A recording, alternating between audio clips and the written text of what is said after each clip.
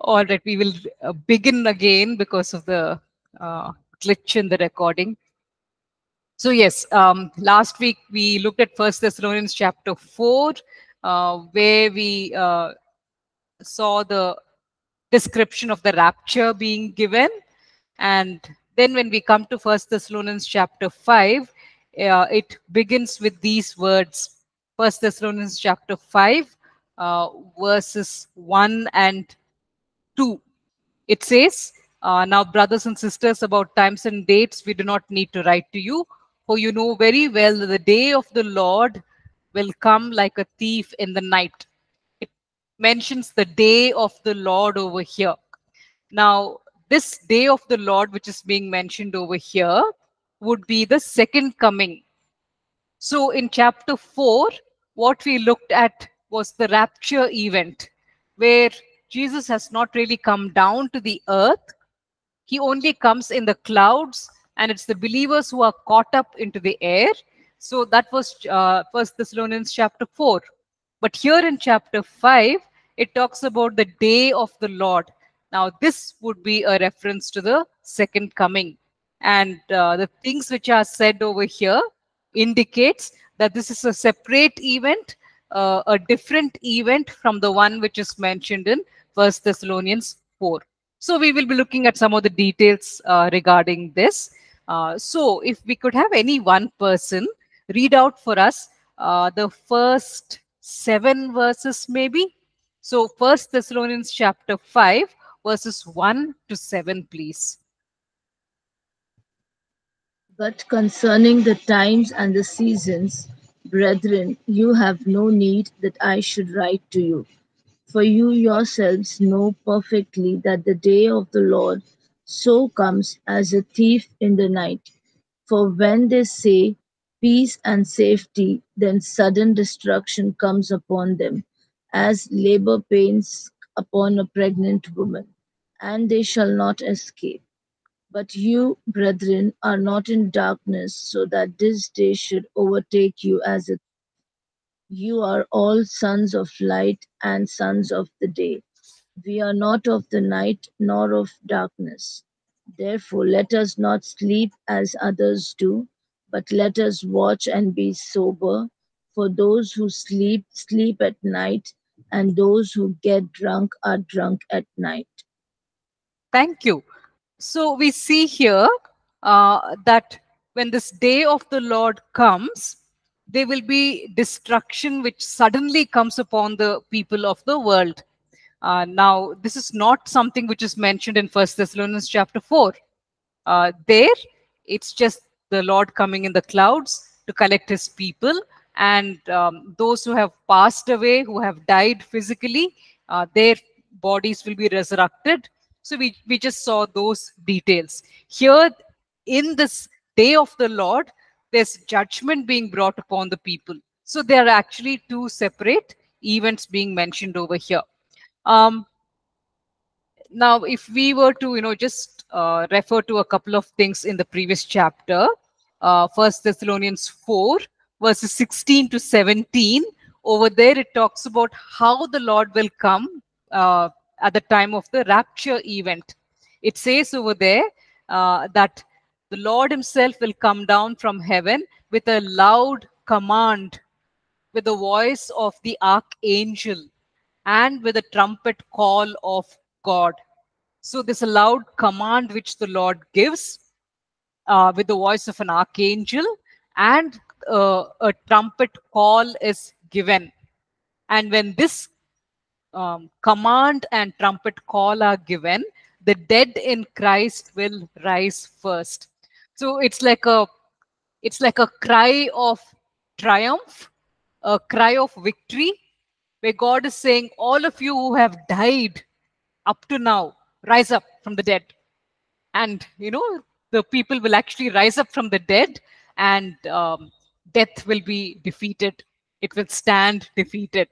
I mean, because imagine, right, from the beginning of time, from the time that Adam and Eve fell, death has been there in the world, and nobody can escape it. A person may be the most powerful and influential and richest person on earth, but then even he dies. Everyone is subject to death. And now, when Jesus comes on that day, he gives a loud command with the voice of an archangel, and the trumpet call is sounded.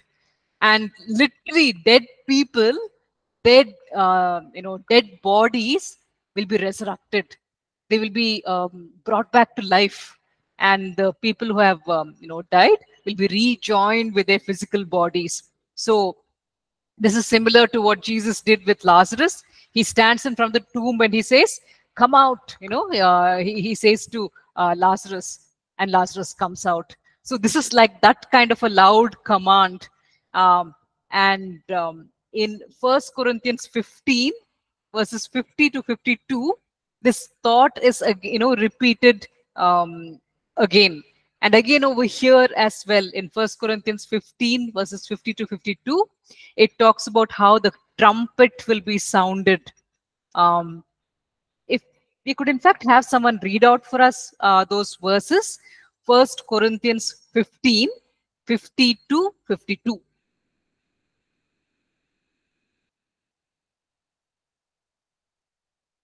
Now this I say, brethren, that flesh and blood cannot inherit the kingdom of God, nor does corruption inherit incorruption.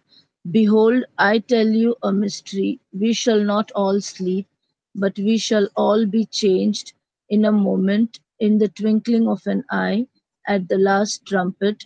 For the trumpet will sound, and the dead will be raised incorruptible, and we shall be changed. Yes. So here we see the same thing. Paul is referring to the same event over here. He says, we will not all sleep. So not all the believers will die. Some will still be alive. And the ones who are alive, they will be changed in a flash, in the twinkling of an eye. They will receive their resurrected bodies. They will be changed. And it says, when the trumpet will sound, the dead will be raised imperishable. So the dead persons whose bodies had perished in the ground, those bodies will be resurrected. So in both these places, in 1 Thessalonians 4 and in 1 Corinthians 15, it's talking about a rapture event when all the believers will be resurrected. They will receive their resurrected bodies. On the other hand, when we look at 1 Thessalonians chapter 5, where it talks about the day of the Lord, there's a different description given regarding that. It says in verse 3, while people are saying peace and safety, destruction will come on them suddenly as labor pains on a pregnant woman, and they will not escape. So here it talks about Jesus literally coming down to the earth to bring judgment. So that will be the second coming event. And the judgment is described with the labor pains of a pregnant woman. I mean, when the expectant mother is waiting for the birth of the child, um, there are some indications that the child is going to come soon. I mean, the mother begins to experience contractions. So there are some signs beforehand which make the mother aware that okay, in the near future the baby is going to be coming. So in the same way, in the last days, there are going to be many signs indicating that there's a judgment coming. So those who choose to respond to this, who take the warning which God is giving and they repent, they will be saved. But there are some who will ignore those signs and they will act as though, what the warning which is which is being given will never happen. They just choose to ignore it. But just because someone ignores the warning that is being given, it doesn't mean that the event will not take place. Just like in the case of a mother, the mother can choose to ignore her contractions, though of course that would be difficult to do. But if even if a mother chooses to ignore the contractions, when the time comes, the birth will happen, the baby will come. So in the same way, in the end times, There are many, in the book of Revelation, we see that the angels go through the earth giving a warning, that judgment is coming. So people are given a chance to repent. Even in that last time, in those end timings, people are given a chance to repent. But if they choose to ignore those signs, then destruction will come, judgment will come, and it says they will not escape. But you, brothers and sisters, are not in darkness, so that this day should surprise you like a thief. So here Paul says, the people of the world, they may choose to ignore what is being, said by God. They may choose to ignore the signs. They may choose to ignore the warnings. But we who belong to the Lord, we shouldn't be taken by surprise the way those people of the world are going to be taken by surprise. And because we are people who should be ready all the time. We should always be equipping ourselves spiritually, doing the things of God, so that we will be well prepared for that judgment day. So judgment will catch the unbelievers by surprise, but it should not catch us by surprise. So 1 Thessalonians 5 is actually talking about the Revelation 19 event, where you have the second coming being described in a very grand manner. So this Revelation 19 event is very different from the rapture event. Here, you literally have God coming with his entire army, Jesus coming with his army.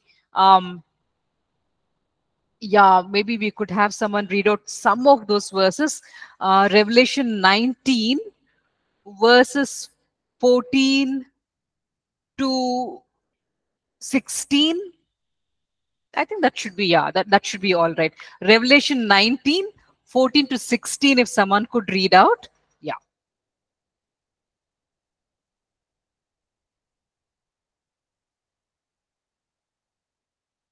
And the armies in heaven, clothed in fine linen, white and clean, followed him on white horses. Now out of his mouth goes a sharp sword, that with it he should strike the nations, and he himself will rule them with a rod of iron. He himself treads the winepress of the fierceness and wrath of Almighty God. Yeah. And So here it talks about how Jesus, when he comes back in the second coming, he comes to judge the peoples. It says that he treads the winepress of the fury of the wrath of God Almighty. So he's now coming to release God's anger and wrath and judgment upon those who have not accepted him. In fact, this is what the angel says in Revelation 19:17. The angel cries out and says to the birds in the air, "Come, gather together for the great supper of God, so that you may eat the flesh of kings, generals, and the mighty." So the second coming is an event of judgment. The rapture, on the other hand, was a peaceful event, in the sense only the people of God were collected, and they received their resurrected bodies. So they are two separate events. And then in verse 5, Paul goes on to say, the people of the world, when the second coming happens, they may be fast asleep. They may not prepare themselves for the coming of God. So he says, so then let us not be like others who are asleep, but let us be awake and sober. For those who sleep, sleep at night, and those who get drunk at night. So here there's a distinction being made between daytime and nighttime in a metaphorical sense. It's not talking about your literal day and the literal night. It's using these two terms in a metaphorical sense. So the day is considered as, uh, as belonging to that phase where you have the people of God living in the light of God. So it's, compared to day. On the other hand, the people of darkness who are not living in the light of God, the phase in which they are living, that's considered as night over here. So, in Ephesians 5:13 to 14, you have a verse over there in Ephesians 5:13 to 14, where it says that people who are living in the darkness, they will, they are, following the deeds of darkness. And it says in Ephesians 5:14, this is why it is said, wake up, sleeper, rise from the dead, and Christ will shine on you. So the image of sleeping is used to talk about spiritual death. It's also used to talk about spiritual indifference. So here, when it talks about people who are sleeping, in the night, it's basically talking about that. It's talking about people who are spiritually dead, who are not responding to the things of God. And Paul says, let us not be like those people. We should be spiritually alert, aware of even the smallest things that God is saying to us. So we should not be asleep like them and spiritually dead like them, is what he says. A second comparison that he uses is of drunkenness. People who are drunk are under the influence and control of something else, which is outside of them. They're under the control of the liquor, the alcohol. That controls them, that makes them act in a certain way, that makes them take certain decisions. So people who, on the other hand, who are sober, who are not drunk, they will have self control. They will have control over themselves, and they can decide what to do and what not to do. So that is the distinction which Paul brings out over here. The people of the world, they are drunk with the things of the world. So it's the things of the world, the lusts of the world, which control them and make them take their decisions. On the other hand, we who are sober and awake, we make our decisions wisely.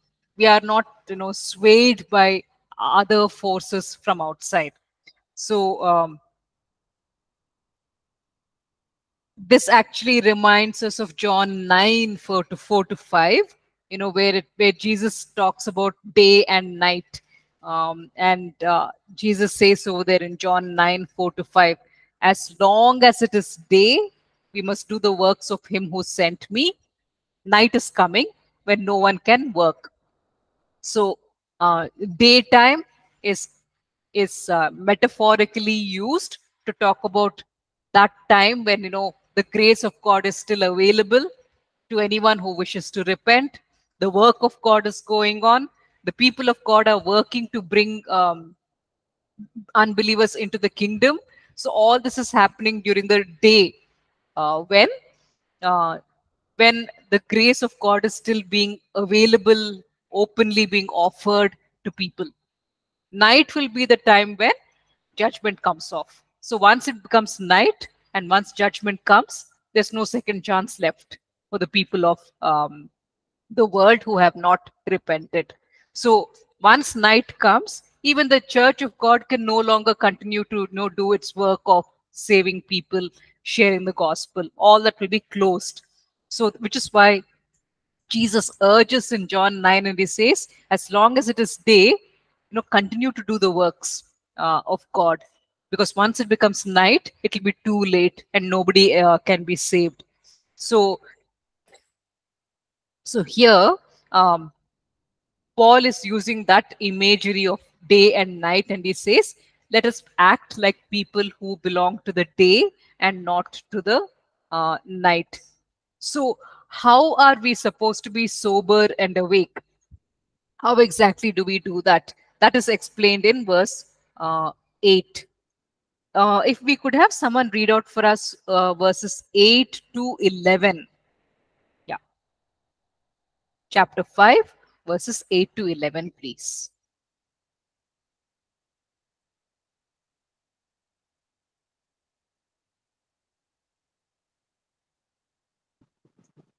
But let us who are of the day be sober, putting on the breastplate of faith and love, and as a helmet, the hope of salvation.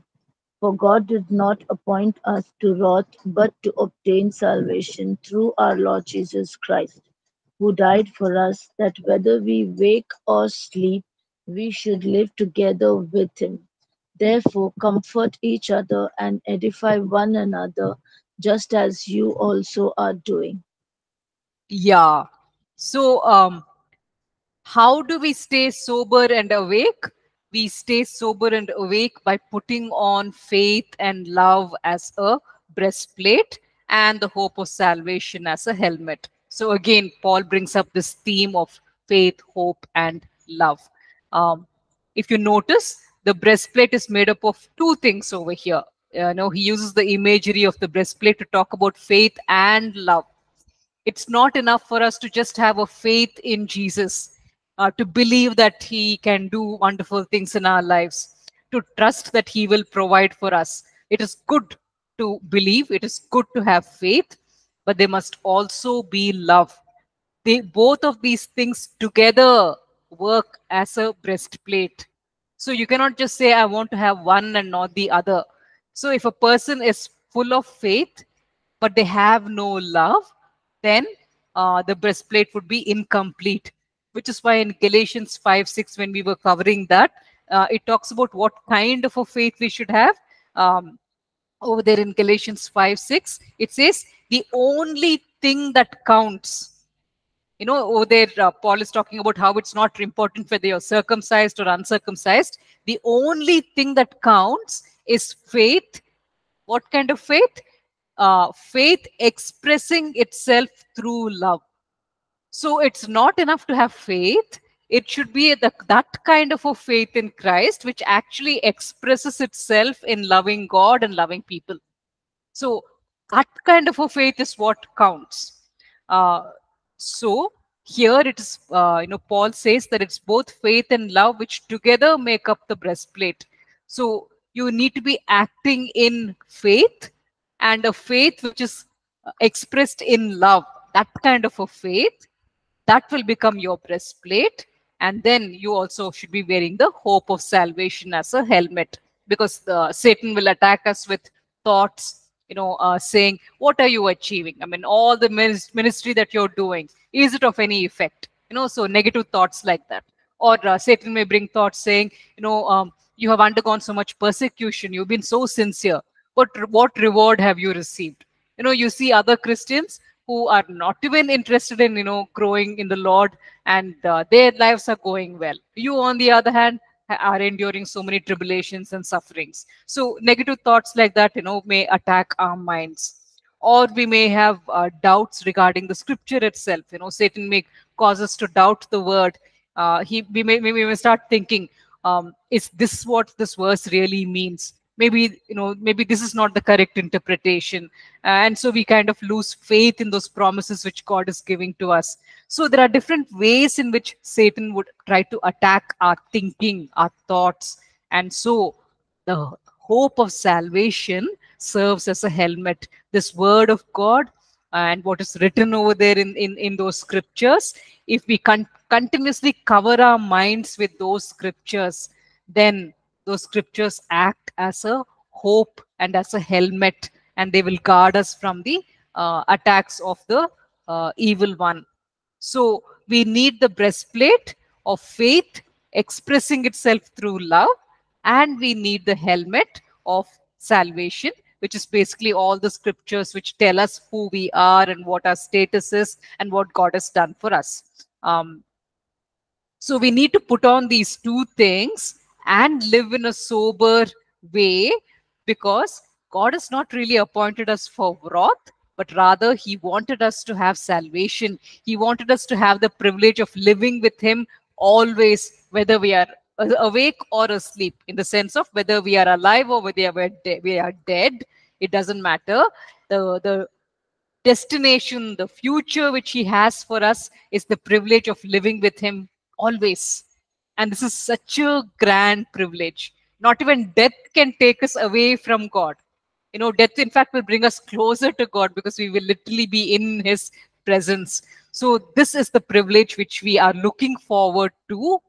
Therefore, Paul says in verse 11, therefore, encourage one another and build each other up, just as in fact you are doing. So he says, do not get discouraged. Continue to encourage each other to stay faithful to the Lord, he says. There was this phrase which I came across in your notes, which sounded good. It says, believers do not need to be hearing something new all the time, but they often do need to remind themselves of what they already know so that they do not forget it. Because we always want to hear new things, exciting things, things which will catch our fancy. And when we go to the church and the pastor does not preach anything new, but he has just told us what we already know, we come back home and we say, the sermon was so boring, I know all that already. So this is actually such a valid statement. It says in your notes, believers do not need to be hearing something new all the time, but they often do need to remind themselves of what they already know. So we don't always have to be running after fancy teachings. The basic solid word of God, which is already being taught to us, if we can just remind each other of that and encourage each other to hold on to that, that will prepare us for the second coming, and in fact for the rapture. So the word of God is not meant to entertain. The word of God is given so that we can constantly go on reminding ourselves of it and living according to it, so that we are built up, so that we become mature, so that when the rapture happens and then later when the judgment of God takes place, we can stand there confidently, knowing that we have taken the effort to grow in God. So that's why he says, encourage one another, build each other up, do not get discouraged, do not be like those people of the world who are sleeping and who are unaware of spiritual things. Then, okay, verse 12 onwards. If we could have someone read out maybe from verse 12 all the way up to verse 15. Yes, verses 12 to 15, please.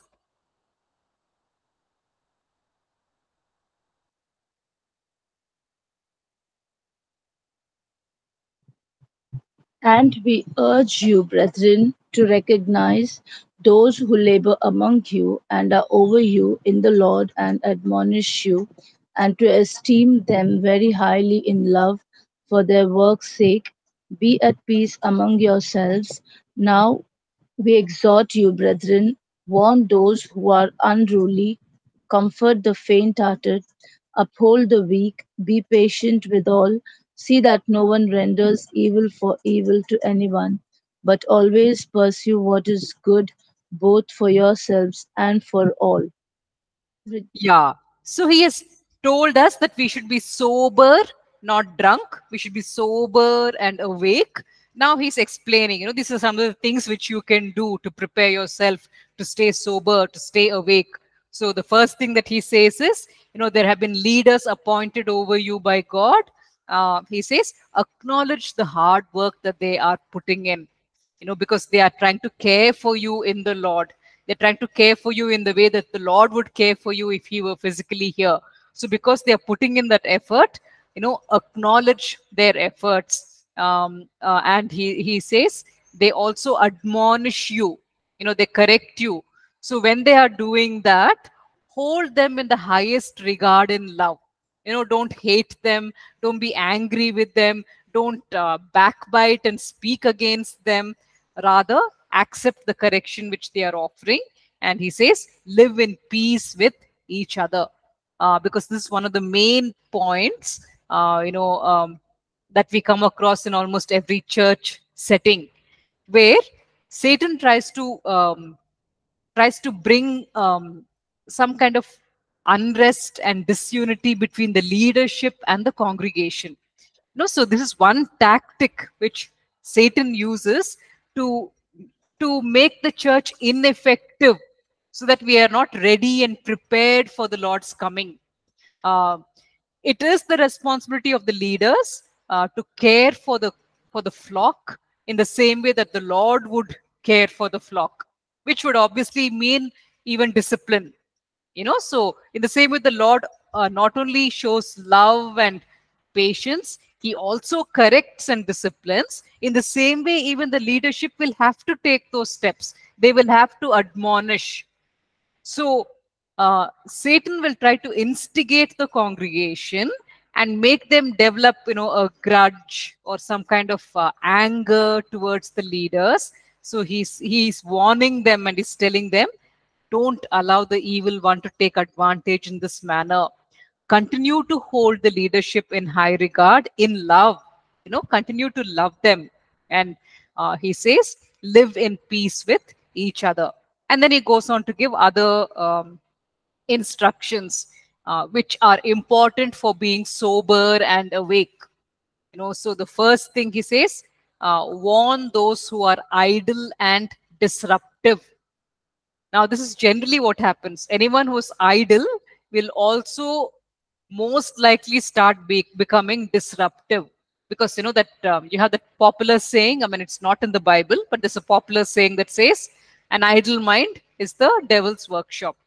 So if you're idle, if you're not occupied in doing the things of God, the devil will start using your idle mind for his doings. So being idle is a dangerous thing. So Paul says, warn those who are idle and disruptive. In fact, he speaks sharply about this in the second letter. Because like I had said earlier, some of the people were thinking that Jesus is going to come back very, very soon. And so they had, stopped working. And because they're idle and they have too much time on their hands, now they were meddling in other people's affairs, and they were, bringing about disunity, and there was disruption going on. So one very useful piece of advice for anyone who wants to stay sober and awake: stay busy doing the things of God. Of course, we can be busy with the things of the world. I mean, um, gathering money and adding to our status, and there are worldly pursuits with which we can stay very, very busy.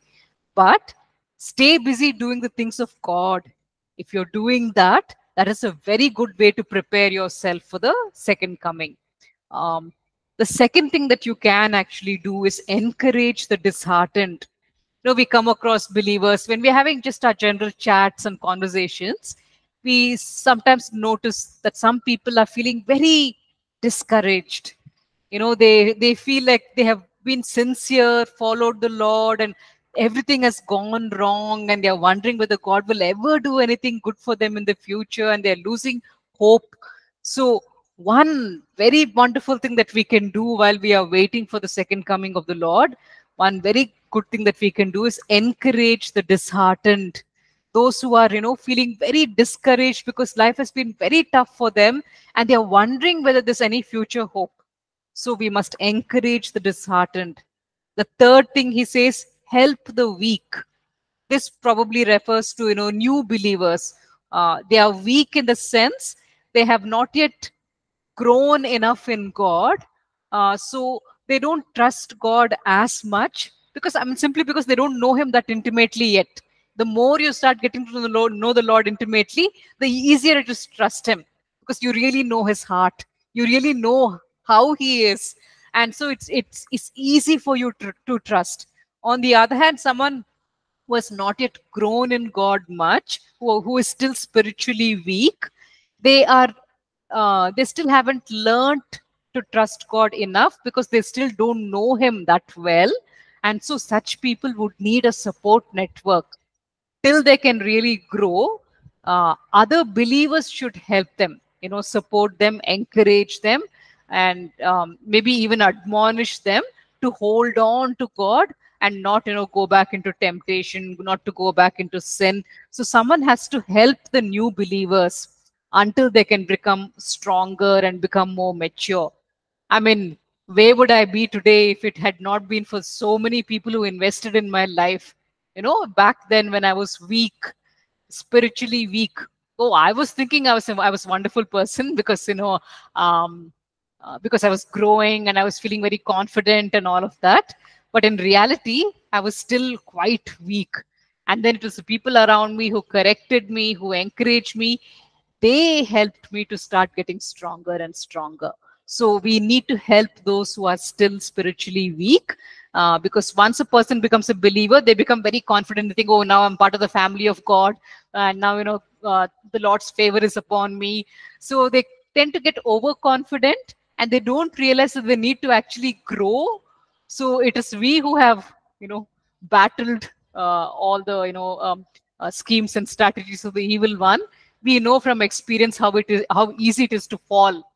So we are in a position to, warn these new believers and help them to hold on, so that they don't have to go through what we went through.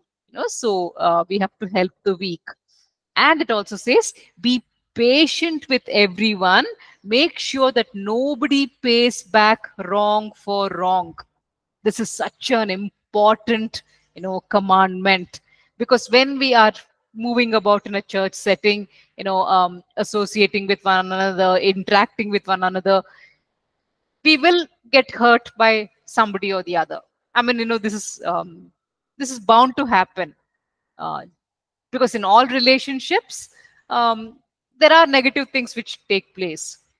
So in such circumstances, the command that is given is, be patient with everyone.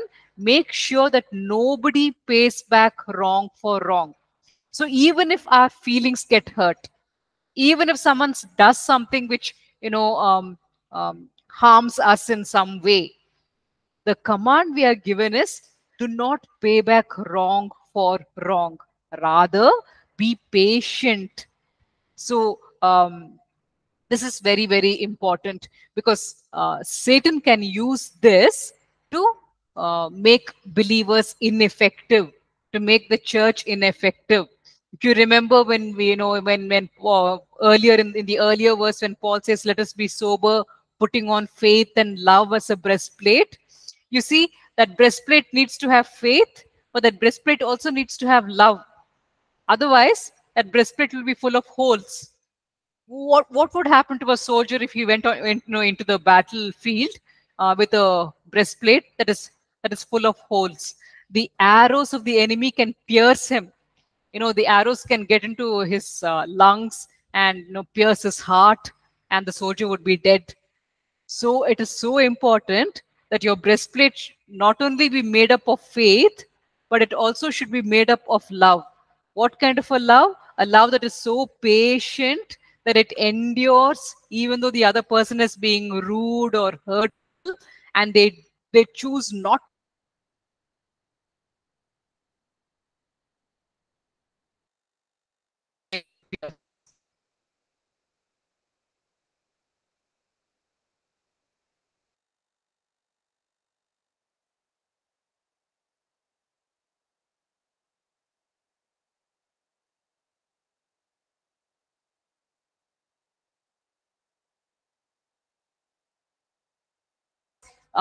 In the church, there are so many human interactions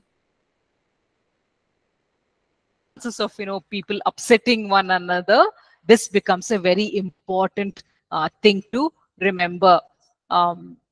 Just to, dwell a little more on this point, in Psalm 103, verses 8 to 10, it describes how the Lord treats us. And I think we should have the same attitude. I think this verse, this passage in Psalm 103 fits very well with what is being commanded over here in the Thessalonian passage. So if we could actually have someone go to Psalm 103 and read out verses 8 to 10, please. Psalm 103, verses 8 to 10.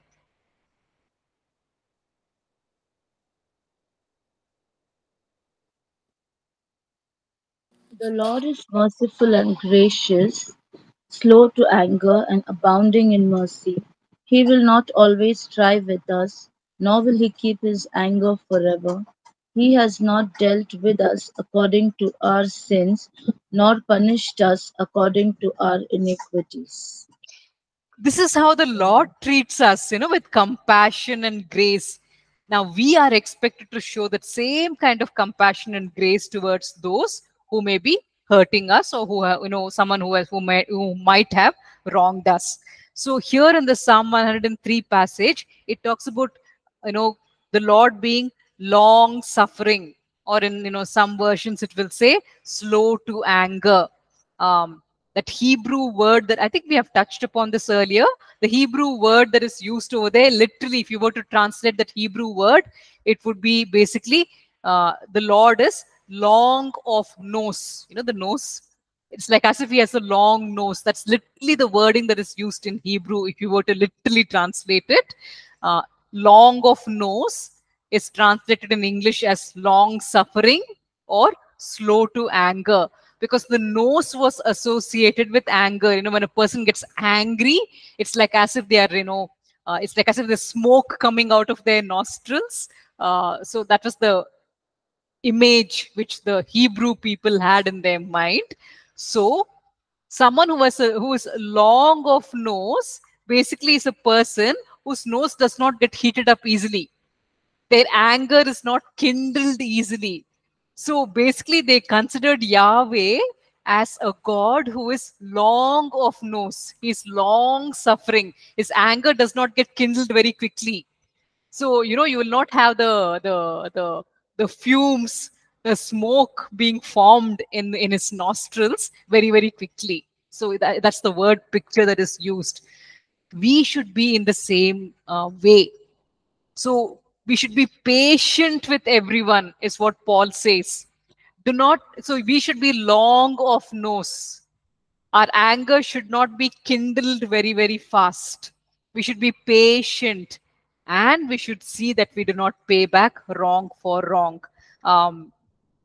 So the latter portion of that verse, it says, but always strive to do what is good for each other and for everyone else. So when someone hurts us, what should be our response? We should strive to do what is good.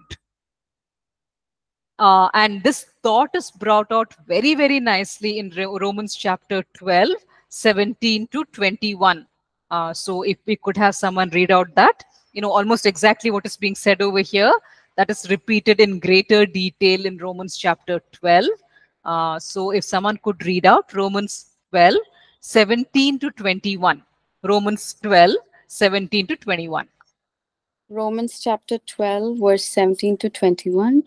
Repay no one evil for evil, have regard for good things in the sight of all men. If it is possible, as much as depends on you, live peaceably with all men. Beloved, do not avenge yourselves, but rather give place to wrath, for it is written, vengeance is mine, I will repay, says the Lord. Therefore, if your enemy is hungry, feed him. If he is thirsty, give him a drink. For in so doing, you'll heap coals of fire on his head. Do not be overcome by evil, but overcome evil with good. Amen. Yes. So, I remember one time in my life when I was really upset, very, very angry with someone, and that person had genuinely hurt me. So I was very, very upset about that. And the Lord spoke to me from this passage. He said, "Do not repay anyone evil for evil." Anyone, even the person who you feel has wronged you a lot, you have no right to repay them evil for evil.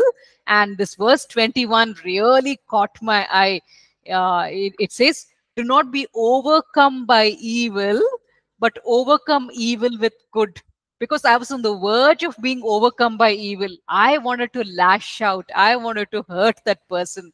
And the Lord said, do not be overcome by evil, but rather overcome evil with good. Do good for that person. Speak good about that person. So that really convicted me at that point of time. And so over here, when Paul is writing to the Romans, he uses a verse from Proverbs, where he talks about, if your enemy is hungry, feed him. If he is thirsty, give him something to drink. And it says over there, in doing this, you will heap burning coals on his head. I'm pretty sure we covered this particular, verse in one of our classes.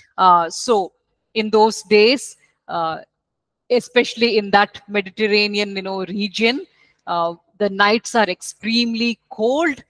So they would basically have these burning coals. They would keep it near their bedside so that they can get some warmth from it. I mean, especially if they're sleeping out in the open, like I have shepherds who sleep in the open. You have people who live in huts, who do not have proper houses. They would basically have these coals, burning coals, near them, so that the heat which is generated from that, will be like a warmth and a comfort to them. So even though your enemy has hurt you, you in fact lovingly, liberally, generously give him an entire, a tray of burning coals to take along with him. So even as he's carrying that on his head, it gives him warmth. It comforts him. But there's another side to it. If that person to whom you have showed kindness and love is not grateful for what you have done, then God will, bring judgment against that person. So those burning coals, rather than giving them warmth, would in fact turn like a judgment against them. So there's a kind of double imagery when that particular verse is used in Proverbs. That is the actual Old Testament meaning for that particular verse. And that's the way the people of Israel would have understood it in those days.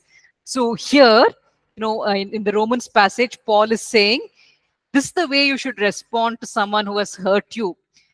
Feed them. If they are thirsty, give them drink.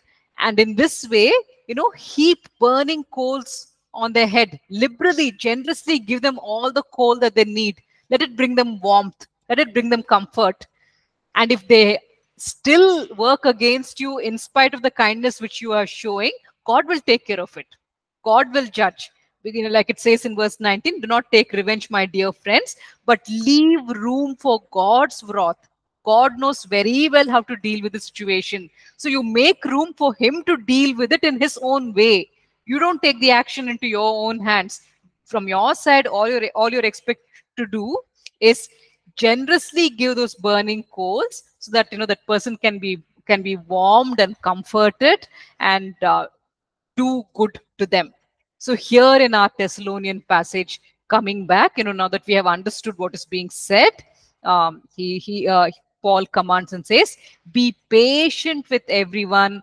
Make sure that nobody pays back wrong for wrong, but always strive to do what is good for each other and for everyone else. So this should be our attitude towards each other, when we are hurt or we are angry about something.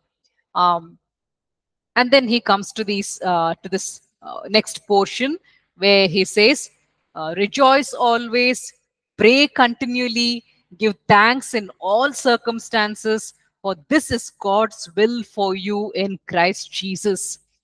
These verses are being written to the Thessalonian believers who have undergone a lot of persecution, who are suffering even when he sends this letter. Even during that time, they are still suffering. We saw that in 1 Thessalonians chapter 2, where Paul says, in the same way the believers in Jerusalem, were persecuted for their faith, you guys have been persecuted to that level and you have been faithful. So we'll dwell more upon these verses when we come back from our break. Thank you.